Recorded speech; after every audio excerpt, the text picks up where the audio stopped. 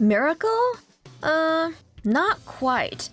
A study has found that Greenland's fastest thinning glacier is growing again, but scientists say that it may just be temporary.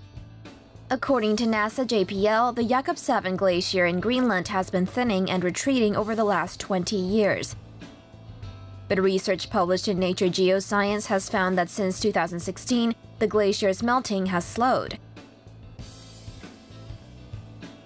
NASA reports that it also grew taller by 100 feet between 2016 and 2017.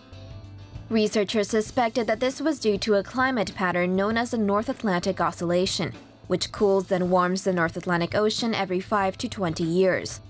In 2016, the water temperature in Disco Bay cooled, reaching temperatures that were lower than in the late 1980s. The team used an ocean model to trace the cool water to a current that carries water around Greenland's southern tip and northward along its west coast.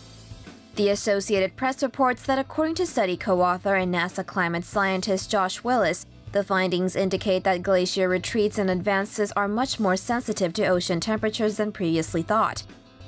Temperatures are still rising slowly from global warming, and with over 90% of heat trapped by greenhouse gases going to the oceans, melting will be worse in the long run.